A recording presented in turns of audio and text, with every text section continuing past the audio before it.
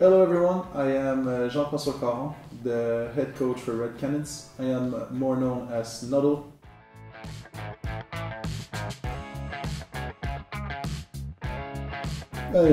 As a Canadian, I wanted to be a hockey player, obviously. In Brazil, people want to grow up as football players a lot, but in my country, hockey is the sport.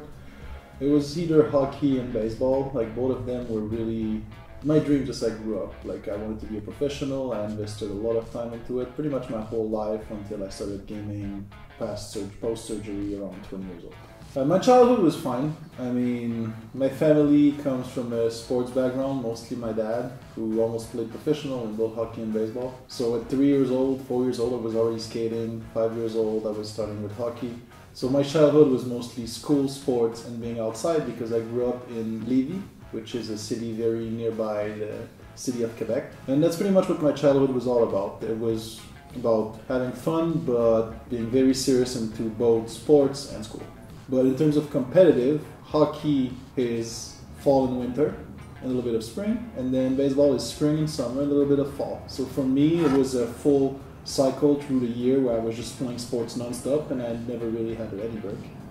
In university, first of all, I did psychology for 4 years, which means I'm not a psychologist, but I have all the classes and the credits necessary to follow on to master into a specialization or into the PhD. And then afterwards I took 1 year in human resources, which was specialized into management. I think for me it's a plus in terms of coaching because it really allows me to use my studies towards my everyday job because it helped me understand people. And then coaching is a lot of management also. Like I'm working with kids and young adults. I have to try to find ways to manage their schedules so I can optimize their performance, and all of this goes very well alongside what I studied.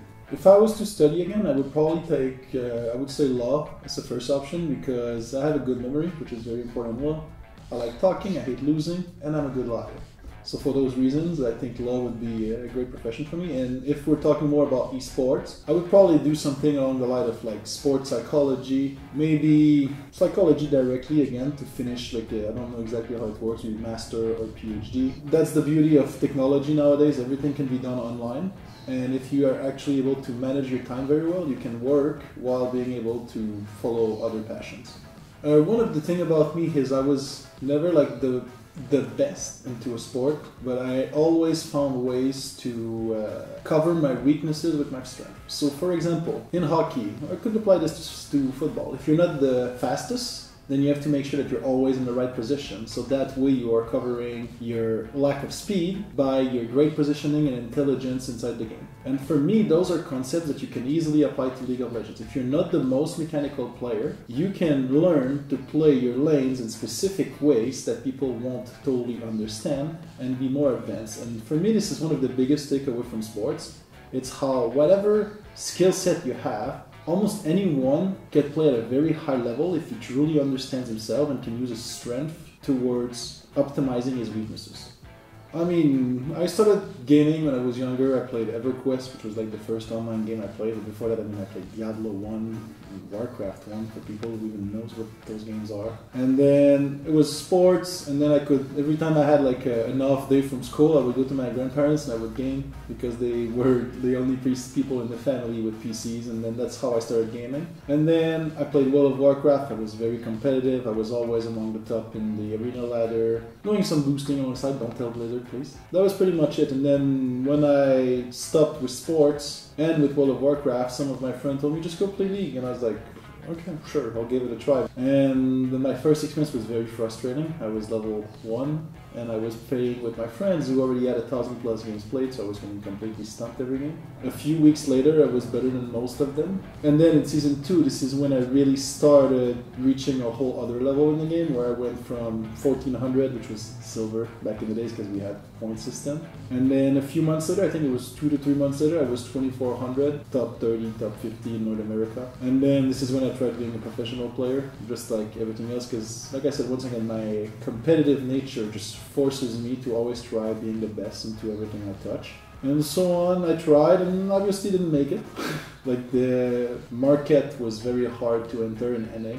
And for those reasons that I started answering to some of the contests online for coaching analysis, and that's how I got into the business. Like my first real experience as a coach was with the team I was playing as a sub when we were trying to qualify for LCS. I was helping them because, like I said, I used to understand a lot of concepts that people didn't understand and just applied them to my games. And this is how I got into coaching. Then teams, there was a wave where like Fnatic, Liquid, CLG all made different contests looking for people. And my name got tossed around there, and then I started working for Fnatic. I think it was almost 3 or 4 years ago. And then I had the chance to run alongside Daler, which really like guided, I would say, a lot of my coaching style. So a childhood memory from coming from sports, I have plenty of them, but there is one precisely that I would say changed my life. I was 13 years old and I was one of the best player on my hockey team, and I randomly fell at the beginning of the game and I hurt my shoulder. And then the doctor from the tournament came to check me up. He talks to me a bit, asks me how's the pain, how I'm feeling, and then the next thing I saw was my dad over the bay window looking at the doctor and asking him, is it broken? And then the doctor said, no, but it's really bad. And then my dad looked at me and he says, well, then you're playing. And on this day, like, it changed a lot my perception about pain, about feelings, and about the things and the sacrifices that you have to make in life to truly reach your objective. And then we ended up in shootout in that game, and I scored the winning goal for my team, and then I missed a month and a half because my shoulder was actually completely fucked.